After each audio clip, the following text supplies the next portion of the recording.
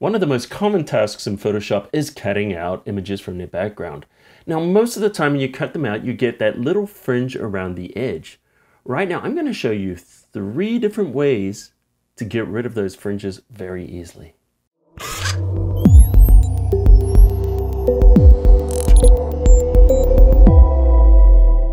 Hey Cafe crew, it's Colin Smith here from photoshopcafe.com, and thanks for tuning in, and also thanks for tuning in last Thursday when we did our live stream.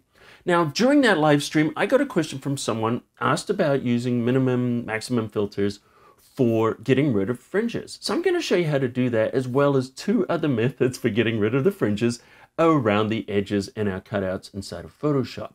All right, guys, it's official, live streams. So while we're going through this global pandemic, in order to bring us together as a community, I'm going to be running a live stream here on Photoshop Cafe on the YouTube channel at 1 p.m. every single Thursday until further notice. So I'm not going to do this forever.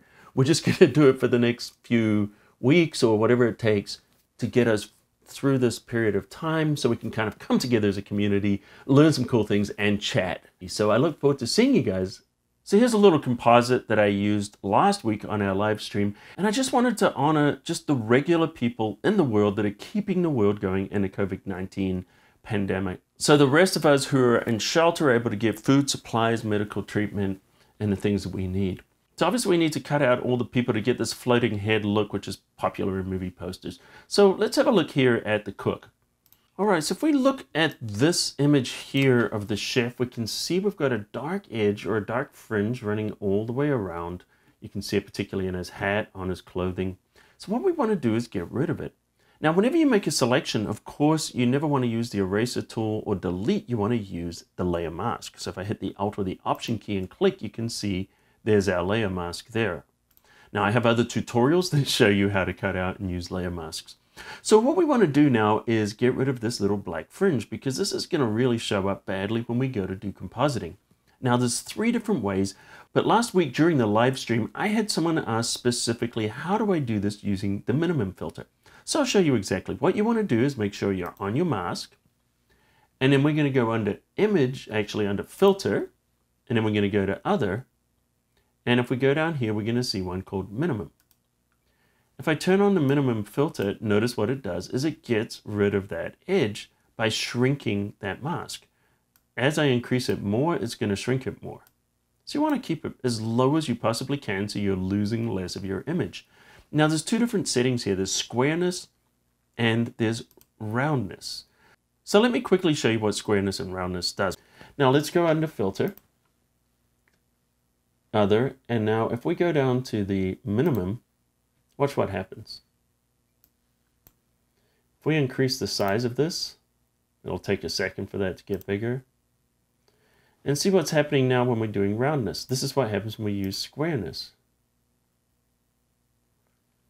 So as we increase this, the squareness starts to cut off the rounded edges, whereas the roundness will maintain these rounded edges or even exaggerate them a little bit more. So, choose whichever one's going to work best for you depending on your situation. Now, notice that this is expanding the black. So if your mask was inverted, you can just go under here and under Filter, use Other. And then what we're going to do this time is use Maximum. And Maximum expands white.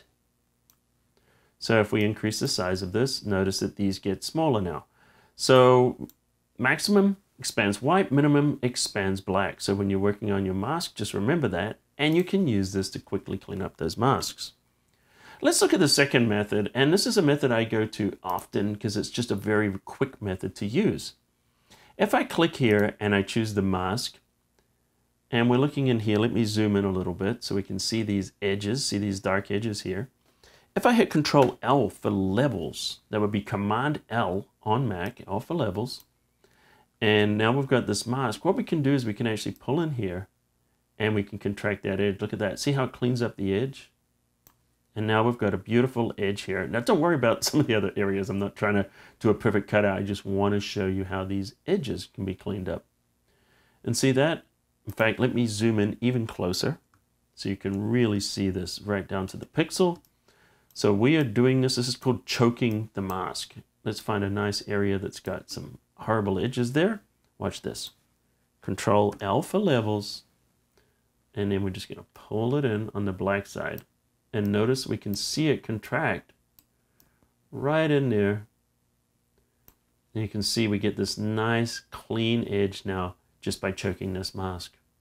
Okay, I also have a third method to show you, and this is a little different because both of these methods do it globally, meaning that it contracts the entire mask. Sometimes you don't want to contract the entire mask because sometimes you can lose things like hair. So when you do that, you expand and contract that mask. Sometimes you lose the hair and it can start to look like helmet hair. So here's a method I like to use where you have control over exactly where you want to get rid of the fringing and where you don't want to change the image. So what I'm going to do is I'm going to hit Control and click on that layer mask to load up the mask. Now I'm going to contract this, meaning I'm going to make that selection 1 pixel smaller. So I'm going to choose Select, Modify. This is where you modify all your selections. Contract by just one single pixel. And if you look in here and we zoom in, you can see that this is now inside that area. Now don't just go and hit delete or anything like that just yet. A couple more things. One thing we want to do is we want to soften that edge. So we're going to choose Select, modify our selection once again, and this time we're going to put a feather on it. Now we're going to put the feather 1 pixel. Well, doesn't logic kind of mean that, you know, if we feather it by 1 pixel and contract it by 1 pixel, we're not going to get anything because you can't really go more than a pixel? Well, this is correct. But because of the way that Photoshop uses interpolation, we can take advantage of this, and even though we're contracting it by 1 pixel and creating a 1 pixel feather, we're going to be able to get some very, very precise edges. Check this out. So the first thing we want to do now, notice we've selected our person. We want to inverse this mask. That means we want to swap it around. So Command-Shift-I or Control-Shift-I for invert. Notice now that we've got all of this selected.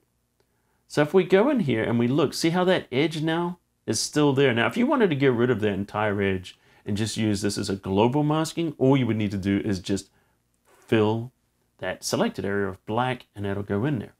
But if we want more precise control, let's hit the X key. I'm going to hit the B for the brush tool, or just click on the brush tool. And let's get a soft edge brush. So we're going to go up under the general brushes here. Soft round will work nicely. And turn the opacity all the way up. Great. Now let's zoom in a little bit closer. So I'm just hitting the Alt scroll wheel to zoom in here. And I can see that edge, but I can also see the marching ant, so it's a little hard to make out the edge. So what we can do is we can hide these by hitting Control H, and that would be Command H. Now the first time you click this, you're going to get this option. The first time you hit Command or Control H is, what do you want to do with this? Because I'm on the Mac. The keyboard shortcut to hide Photoshop or any program is the Command H. But I don't want to hide Photoshop, I want to hide extras. So I'm going to click here. And notice now it hides that selection. That selection is still active, but it's hidden and you can't see it. This enables us to see what we're working on. And by the way, you only have to do this the first time you select. Next time I hit Control H or Command H, it's just going to hide the selection. All right, let's make the brush bigger with the right bracket key. Now we're painting on the mask with a black brush. Watch what happens. Look at that. I can just paint away that jaggy, fringy edge by hand. And look at this, let me just get this beautiful edge, just like that. Let's go up here.